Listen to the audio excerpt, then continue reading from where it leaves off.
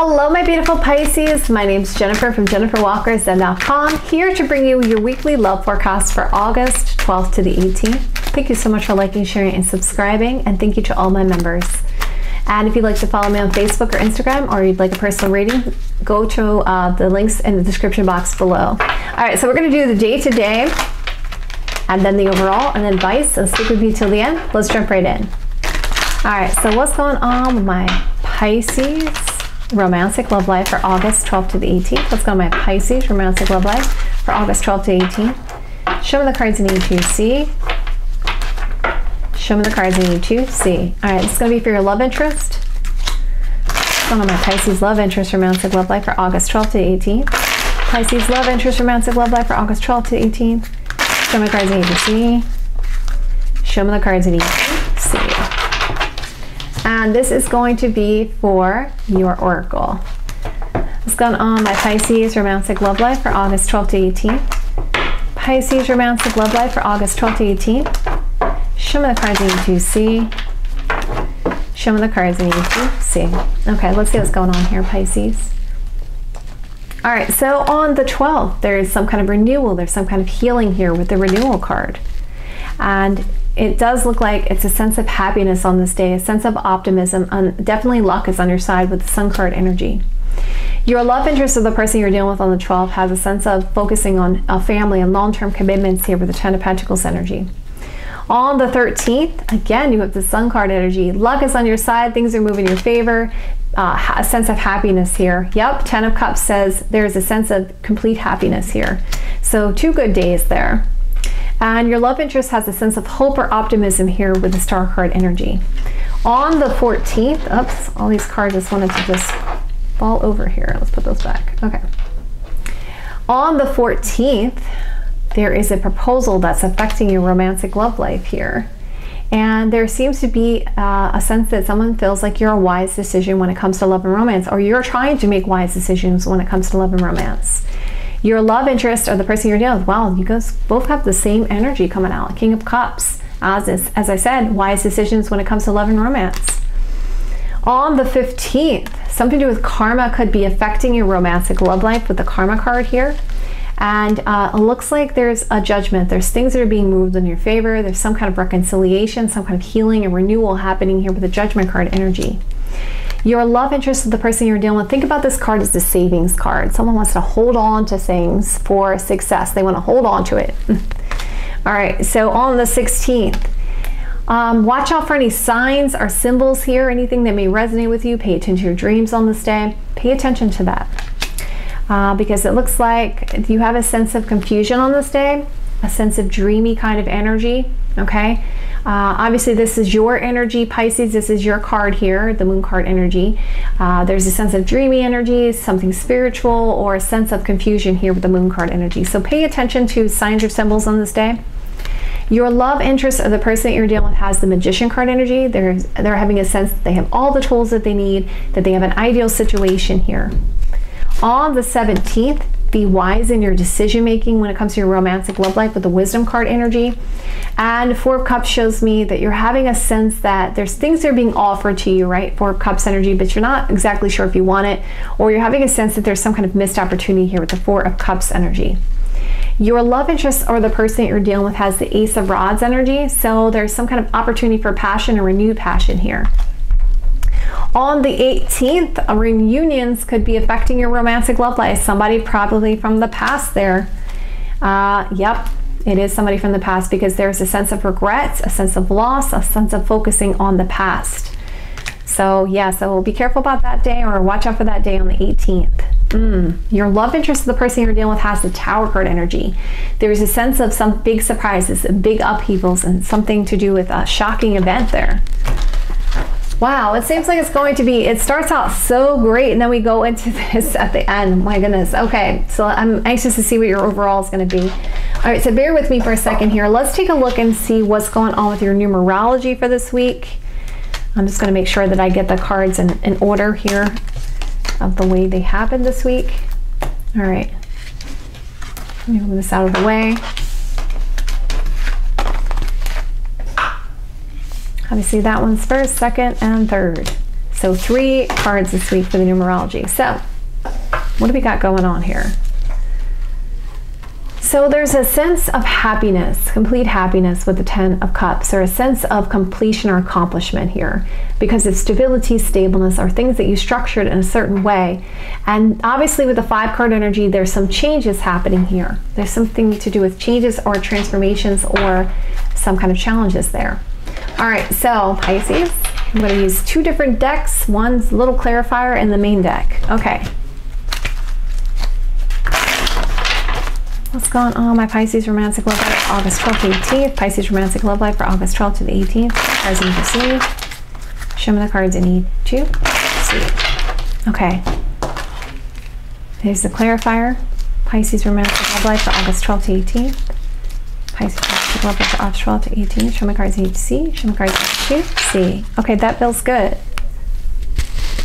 So in the current situation, you have this potential opportunity here. Ace of Pentacles, there's an offer here. But they're stressing about it. Somebody's stressing about this. There's stress about this potential offer. Ace of Pentacles energy. 5 is about some kind of challenge or change because of this potential offer. The Emperor card's coming out. Now the blockage could be, for some of you, work. It could be a fatherly figure. It could be something to do with control, organizing things, structuring things in a certain way. Because of movement, change, or improvement here. All right, so there's a person that wants some kind of change or improvement, and so they want things, they want control of this, okay? And that's blocking you or crossing you. At the foundation, there's a sense, all right, we need to slow things down, Knight of Pentacles energy, right? We need to slow things down because of healing, recovery, and sometimes the Tree card can also represent boredom too, for like almost like the 4 of Cups energy in a sense. So it can be healing and recovery, but also can be a sense of boredom. So somebody wants things to slow down. Knight of Pentacles energy. In the past, there were some things going on pertaining to marriage and long-term commitment and an opportunity here for success. As you know, we have that's how we got to the Ace of Pentacles. You have this offer, this potential offer, but there's someone's stressing. They're stressing about this. They're like, I want to slow it down. I want some kind of sense of slow down. I want control over this. And I want to get in front of this, and I want this organized and structured in a certain way. At the head of the matter, we see marriage, long-term commitment, traditional values, and some kind of a letter, message, or document about it.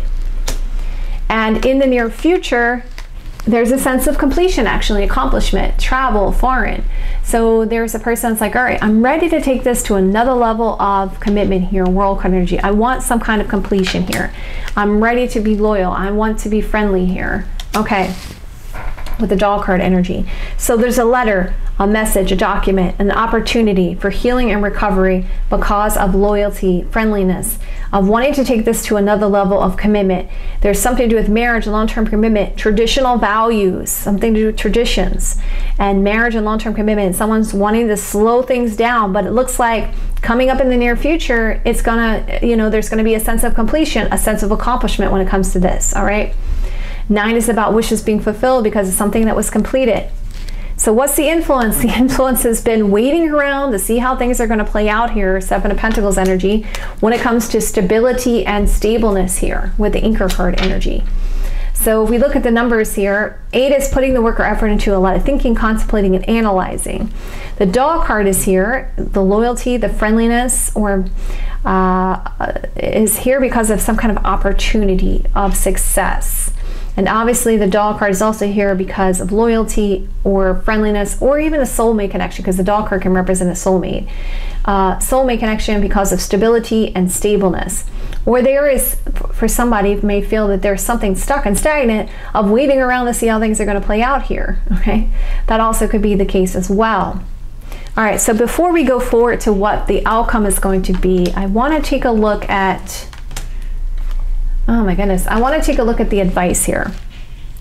All right, so you know what, you need to defend your position. All right, for some of you, I feel like there is something to do with traditional values and something to do with a fatherly figure, or something to do with a sense of lack of control. And it's like almost like you want some kind of change or movement here. And maybe this is not exactly what you want here. Okay, so you need to defend this position. If this is what you want, defend your position. If it's not what you want, then defend your position. Defend your position, because it's like you're having to defend your position against other people here, possibly for some of you with the Seven of Wands energy, about what you want. You got to defend your position on what you want here with the Seven of Wands energy, okay? And we're going to clarify that too, just to be sure here. What's the Seven of Wands about? What's the Seven of Wands about? Show me cards I need to see. Show me the cards I need to see. Yeah, love, abundance, luck is turning your side, things are moving in your favor, and having a sense that your hands are tied. So you have to defend your position when it comes to love so that things can move in your favor. Don't feel like your hands are tied in this situation, because they're not. You can defend your position, okay? All right, I'm just going to clarify further just because I see the other card there. All right, we have the Snake card energy, we have the Book card energy, and we have the Ship card energy. Okay, so you're trying to, possibly for some of you, maybe you're focused on work or other things or repetitive tasks, or you're having a sense that you don't know if you want to put the work or effort into something because you're feeling like there's challenges or lack of flexibility. You're waiting for an opportunity because you need to gain some kind of knowledge here. And you're deciding you want some kind of change or transformation here. You're ready for some kind of movement, change, or transformation here with the Death card energy. Possibly for some of you, maybe you want to end something to start again anew. And wow, the Death card is another card that's been coming out a lot this week. So I'm going to clarify that Death card energy. What is this Death card about? What is this Death card about? Show me cards I need to see. Show me the cards I need to see.